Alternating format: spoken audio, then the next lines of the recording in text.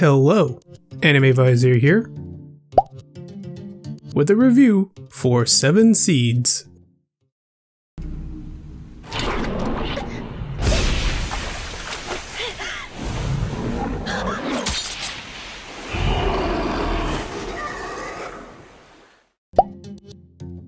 Yeah, that was my mistake too. Yes, but with a caveat. There's still one good thing the anime brings despite it being a borderline mockery of the source material it's adapting. But more on that later. First... Exactly. Based on a manga by Yumi Tamura, the anime premiered on Netflix and is animated by Gonzo, which is far from what it used to be, but every once in a while has a hidden gem like Aokana. However, the 7SEEDS anime is not one of those gems. In the near future, a giant meteorite collided with the Earth, wiping out all living organisms, including mankind. The government, however, took countermeasures for the worst-case scenario, specifically Project 7SEEDS, where 5 groups of 7 young men and women were carefully selected, placed into teams, and cryogenically frozen in hopes of preserving the continued existence of mankind. Now with those men and women having woken up, they find themselves thrust into a cruel world. Still coming to terms with what has happened, and forever losing their loved ones, they must find a way to survive in this harsh new reality. I mean, the story itself is. However, the anime almost completely butchers it. It starts with the pacing, which is way too fast. It hits some of the big plot points and narratives, but never gives the audience enough time for anything to really sink in before moving on to the next thing. It inevitably leads to moments of not understanding why characters do some of the things they do. This was at its worst during the Summer Team A flashback. We barely know any of Summer Team A, let alone all the kids it introduces in said flashback, and it does a terrible job explaining or even showing why these characters did what they did. Then the anime will turn around and slow to a crawl, adapting the flashback at the shelter. It was only 1 episode, but I swear it felt like 3. It just drags on. Of the major flashbacks, Winter Teams was probably the best handled, but animation-wise, like most of the series, it's bad too. Now, I read the manga after finishing the anime, and another aspect of it being too quickly paced is it doesn't do nearly as good of a job building up the world the characters find themselves in. Part of the reason why I decided to watch this anime initially was that the world described in the synopsis sounded interesting to me. However, after reading the manga, there are various flora and fauna the anime doesn't cover, or doesn't showcase them in the same way, some of which are kind of interesting.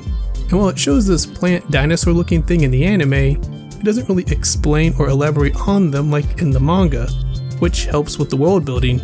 Tying into that is that this is a survival anime, which, come to think about, are fairly popular this season, with the likes of Are You Lost?, Astra Lost in Space, and Dr. Stone airing. Anyway, 7SEEDS is a survival anime, and because of the quick pacing, it doesn't go too in-depth on things like soap, what they use for toilet paper, or other hygiene products. Things that the manga does touch on, but here in the anime, it kind of breaks the illusion of a survival series if that's not showcased in some way at least once. In a serious anime like this, the other 3 anime I mentioned are a lot more comedic, but in a serious survival anime like this, it's important to establish how the characters get by with some of the things they used to take for granted. We don't need to know every time Natsu takes a dump or every time Hana gets a visit from Aunt Flo, but it should establish how they are coping now in this new world. Again, because this anime is so quickly paced, it doesn't take the time to do that. Generally, when an anime is adapted from a manga, 1 anime episode will cover 2 to 3 manga chapters. That's not a hard set rule, could be a little less, could be a little more, but I would say that is the average most of the time. However, considering where the story stops here in 7SEEDS, which by the way is a terrible cliffhanger, as it just ends with all the characters assuming Hana is dead, a better cliffhanger I think would have been that after she was washed away it ended there. That way the audience and the characters would all be in the same boat about her fate, instead of having one awkward extra scene where their characters assume she's dead. Anyway, getting back on track, the anime has 12 episodes.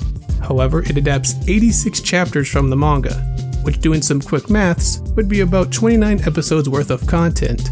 It's a bit hard to say where the anime should have ended since it moves some events around, but if this was a proper adaptation that was properly paced, a good stopping point I think would have been when Natsu, Arashi, and Semimaru found the ship, which was in episode 6. Essentially, it's going about twice as fast as I think it should be. The pacing is not good, the world building and story all suffer for it, and as I briefly mentioned, the animation is not good either. But there is a small glimmer of decency in this anime, one thing that prevents this anime from turning into a total train wreck, and that is the characters, primarily Natsu, Arashi, and Hana.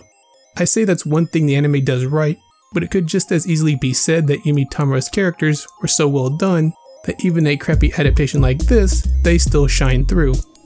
7SEEDS most of the time is either told from Natsu or Hana's perspective, which creates a nice juxtaposition of the events of the story, and also their personal view of the world. Natsu, who is shy and timid, she struggles to talk to people, let alone make friends, and has almost zero survivability skills. Hana, on the other hand, is brash, hard-headed, but has a can-do attitude and in general is an uplifting presence. Not to mention she has far more adept survival skills than Natsu. Going back and forth between the two of them is a very nice compliment to the story. It really enriches it, giving the audience two completely different perspectives on the story and world. Then there is the major overarching plot with Arashi and Hana, who are going out before the world was destroyed and are holding out hope that the others survived and that they'll meet again someday. Seeing that glimmer of hope and optimism in each of them was really touching, and was the biggest reason why I decided to start reading the manga. I really wanted to know and see if they would find each other. General rule of thumb in media SiGNUM, if there's no body shown, then they're probably not dead. Anyway, I really enjoyed characters like Hana, Arashi, and Natsu, and honestly most of the characters aren't too bad until Team Summer A is introduced. The anime really fumbled their introduction and paints them as the bad guys more than they should be to the audience. But that's the sort of thing that happens when you rush through everything and reorder events for some reason. Again, I'm not sure how much credit the anime deserves for somehow not screwing up the main characters too much, or if it's more that Yumi Tamura's characters were so well done to begin with, it's hard to screw them up. At any rate, the 7SEEDS anime is not good. It's a poor adaptation with poor animation, but somehow didn't screw the characters up too much. Well, at least the main ones. I don't really want to recommend this anime. I would say go ahead and just read the manga, but if you're like me, maybe watching the anime will give you that little push to go check out the manga. With all that said, that'll wrap up my thoughts on 7SEEDS. Let us know your thoughts on 7SEEDS down in the comments. As always, I've been Anime VISOR. Thanks for watching, remember to properly pace your anime, and goodbye.